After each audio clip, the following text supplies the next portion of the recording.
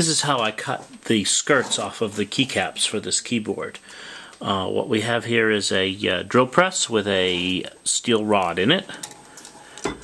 We have a piece of fairly thin wall steel tubing that is press fit into a block of wood, and the steel rod is adjusted so it just goes all the way through to the bottom of that piece of steel tubing.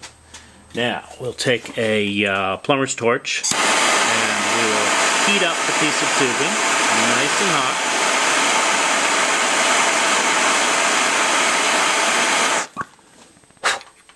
Now you take the keycap, slip it in, move quickly now, press firmly but gently all the way through. Cap off, next cap in place, firmly but gently all the way through. 2 is about all you can get before you need to reheat the tube.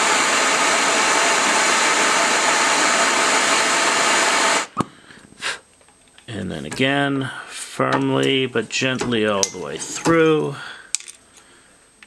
Firmly but gently all the way through.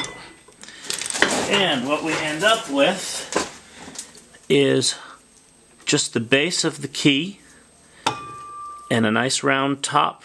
We'll take a razor blade and we'll clean off some of this excess plastic, and then we'll have a perfect surface to glue our new typewriter key cap onto. That's all there is.